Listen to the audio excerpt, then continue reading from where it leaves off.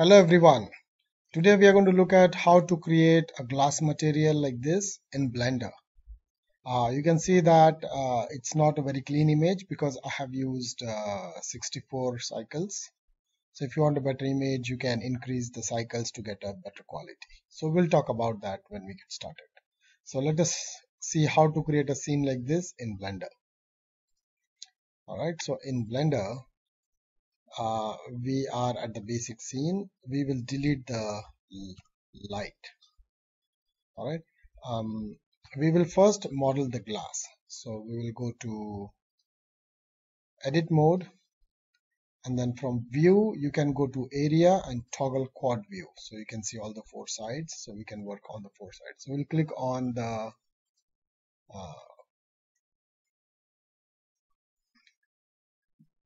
this button to see all the sides and select all the sides of the cube. Alright, so first thing we are going to add a loop cut, and we will add a loop cut along this side and this side. Okay, then we are going to select all the vertices, shift these four.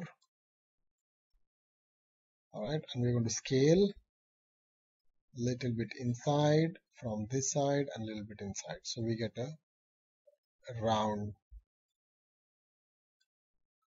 surface. Okay, so I can use this circle to try and see that within the circle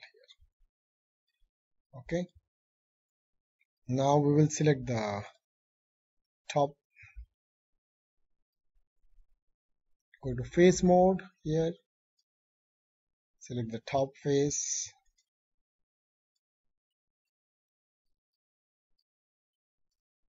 select this, shift these four. Okay, and I'm using the shift and middle mouse to pan, and middle mouse click and drag to look around. And we were in this mode. I go to the smooth solid mode. This is called the wireframe mode, and this is called the see-through mode.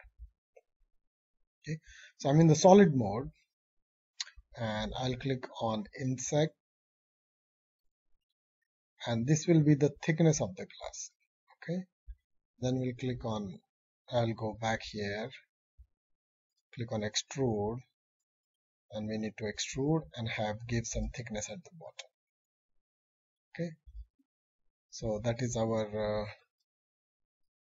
glass. And then we will go to see-through mode again, vertex mode, select all the bottom faces, and then we'll click on this and scale it inside, so you get a narrow base. Okay, so that is our glass. We'll go to object mode, modify panel, and we will add subdivision surface, and I will add 3 levels both in render and viewport. Okay, viewport is just to see, and render is what is going to use for rendering. Alright, now we will go to edit mode. Now we don't have any thickness, so we'll add some more loop cuts. So I'll loop cut this and drag it up, and then I will loop cut and drag down. Okay, if you go to transparent mode, you can see that inside it's not done. So we can do the same thing inside.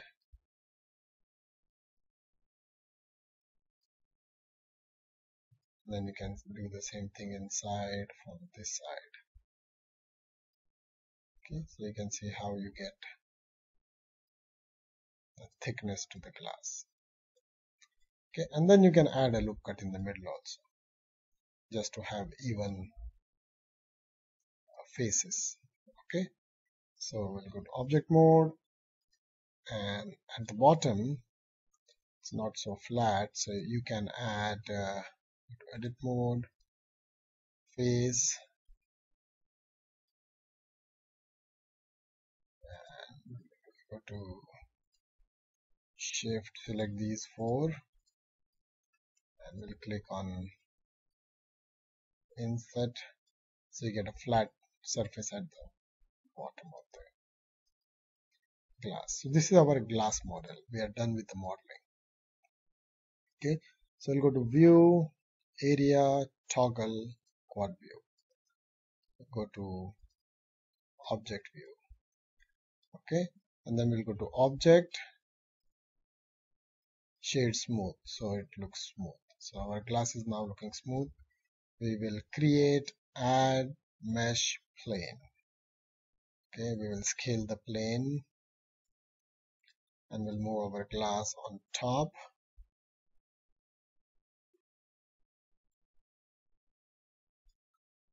Okay, if we can go to the side, we'll make sure that the glass is slightly inside but not too much. Alright, so now this glass, I will shift D to duplicate, right click, rotate and slightly rotate N, and I see this as 90 and move it back and move it up. Okay, shift D, right click, rotate and type 90 here and move it here and move it back. Okay, so we basically get 3 sides. The glass looks kind of big, so we can scale the glass down and move it side. Okay, so that's our scene. And to hide, now we'll add materials. So you can go and search for wooden floor texture. Okay, go to images, go to tools, size, click large. I like this one, so I saved this image, and then look for concrete wall texture or any other texture that you like. This is what I used.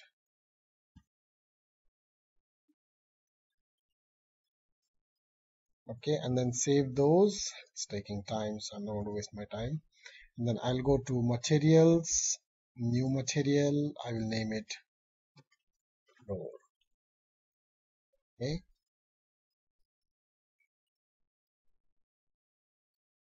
and the base color, I'm going to use image texture, open.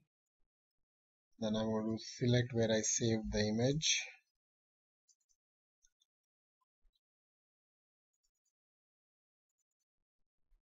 Wood floor.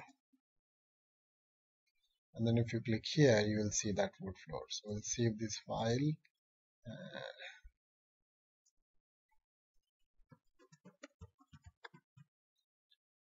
Save Blender file. Now we'll assign a new material for this. We'll call it wall.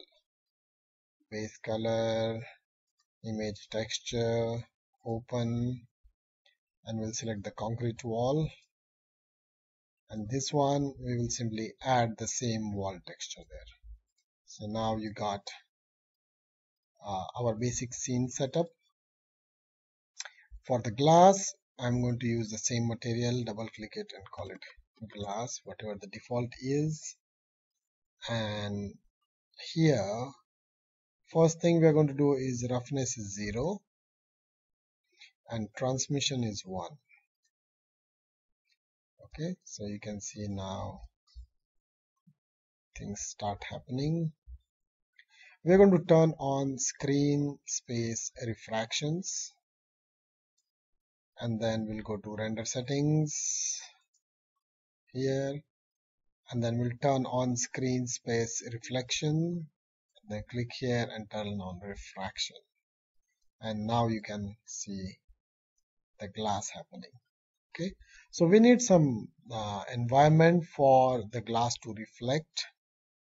So we'll go here, world properties, and we'll go to the color and use environment texture. And for the image, we are going, you can go to hdri heaven Okay, and this gives HDRI images. So if you go to HDRI, and we need an outdoor for this, or indoor, it doesn't matter what you want to use. It's just an environment that is going to reflect on the glass. And you can see that what type of shadows you're going to get from these. Okay, so let us use this and see what results we get. So I'll click on this one, and then I'm going to click on 2K. There are various sizes, so let us try 2K and see how 2K works.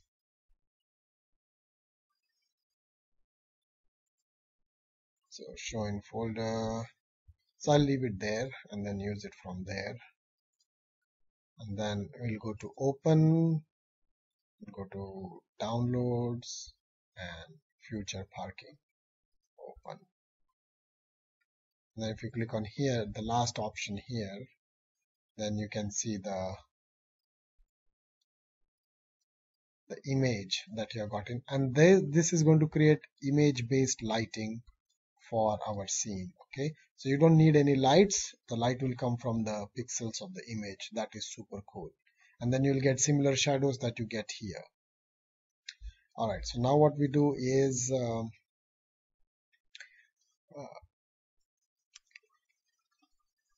we use cycles for rendering. So EV becomes cycles, and here I'm going to use 64 each. Okay, and then now you can see the shadows happening, right? And then if you want to change the shadows, you can select whole thing, then you can rotate it.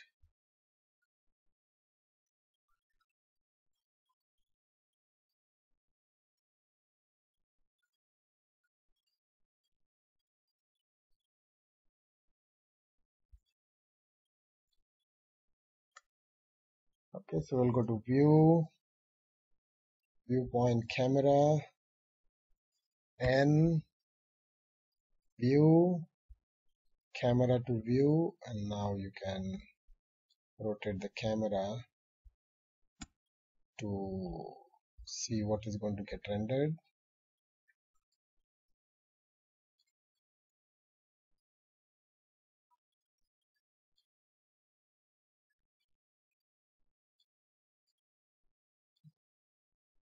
Okay, and then you can go to render, render image,